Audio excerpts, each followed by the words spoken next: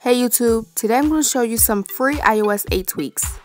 First is iRelease, which lets you quit all running background apps.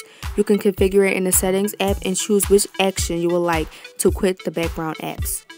To use iRelease, you're going to make sure there's apps running in the background. You're going to long press the right side of the status bar or the left side, and now you can see that you have no more apps running in the background. Next is Reach app, which lets you have true split screen multitasking. Reach app can be configured in your settings app.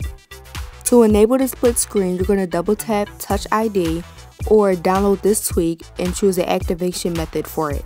Once enabled, you're going to choose one of your recent apps to share the screen with.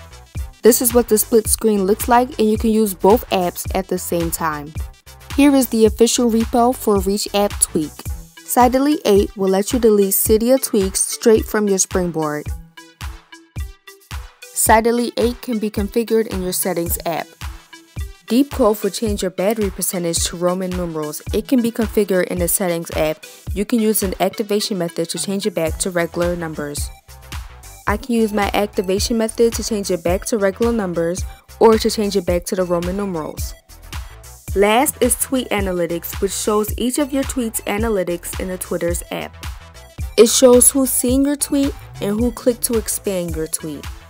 Thanks for watching. Thumbs up if you liked it, subscribe for more, comment suggestions for tutorials on the next video, and comment games you'll want hacked.